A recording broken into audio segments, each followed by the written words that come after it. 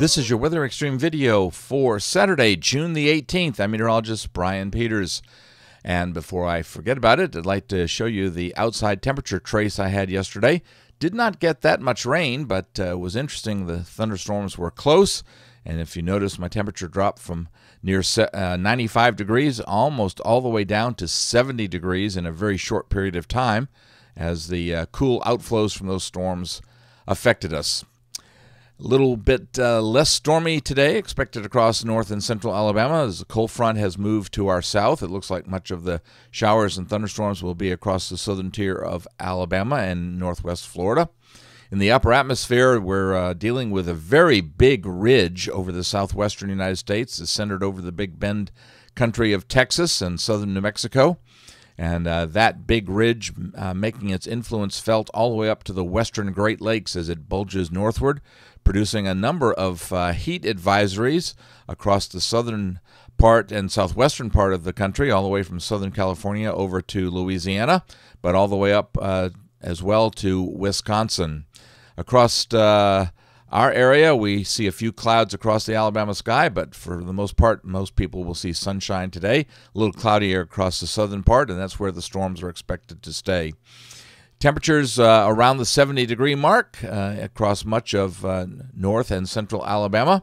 And it looks like by the observations you can see, there's a good deal of fog from about the Shelby County Airport southward across southern Alabama. Radar relatively clear this morning with just a few showers over southwest Georgia and across southern Mississippi as well. The quantitative precipitation forecast, QPF, kind of gives you the story that we're not expecting to see much rain over the next 5 days. As a matter of fact, most of that rain likely to come probably late in the forecast period, sort of about midweek, around Wednesday, Thursday timeframe.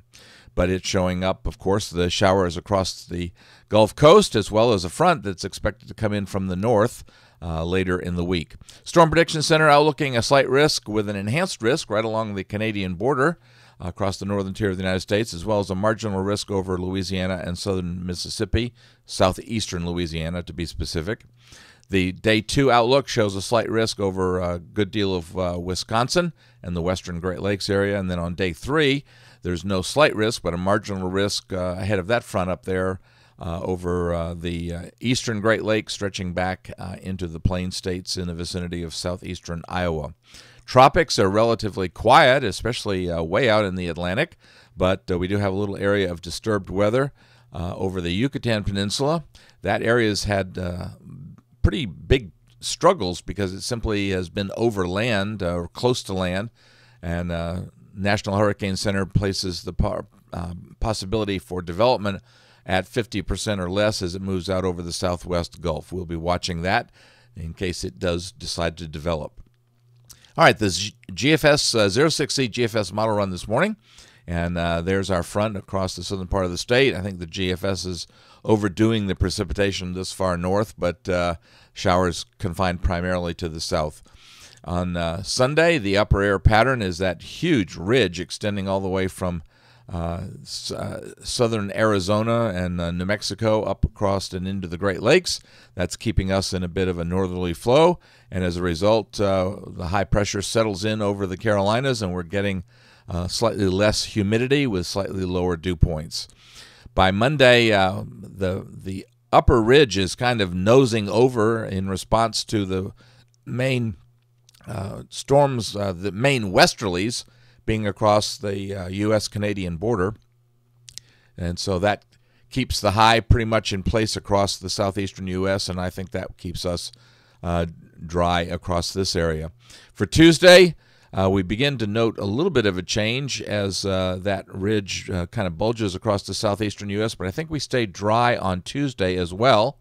But Wednesday is when we really begin to see the changes because we see once again that northwesterly flow coming in across the southeastern part of the country as we begin to develop another trough over the East Coast area. And that will actually could bring a front down into the area. So I think Wednesday we'll have to introduce the possibility of some showers. But once again, I think they'll be isolated. Now, the European brings that front down into the area as well. So I feel pretty good about this. It doesn't bring it quite as far south, so the European a little less bullish on the possibility of some isolated showers. The ridge is still the big feature to our west on Thursday. And again, I think, once again, that's just we're going to see scattered showers, maybe even isolated. That is not very many. Friday, we begin to see something that's beginning to change, and that is we have a nice short wave extending from Iowa into Kansas across the southeastern part of Nebraska.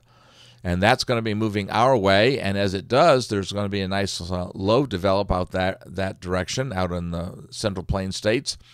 The trough is very slow to move. On Saturday, it's approaching the southeastern U.S., so I think by Saturday we see a little better chance for showers as that front gets down into the area. Once again, some differences, though, so confidence not real high. The pattern is pretty similar on the European, but the European not nearly as bullish on the possibility of showers as the GFS is. All right, looking out into voodoo country, and on Sunday we see that trough moves by us, and once again we are into the pattern similar to what we are in right now, with a bit of a northerly flow, so it looks like we might see a pretty good chance for showers maybe on Sunday, and then maybe some the air drying out somewhat with that north and northwesterly flow. The overall ridge pattern stays fixed over the southwestern United States around the 28th of June as it kind of tips over and is elongated across the southern part of the United States with the main westerlies well to our north. And then when we get out to the end of the period, the GFS is suggesting another possibility that we might see another trough over the eastern part of the country.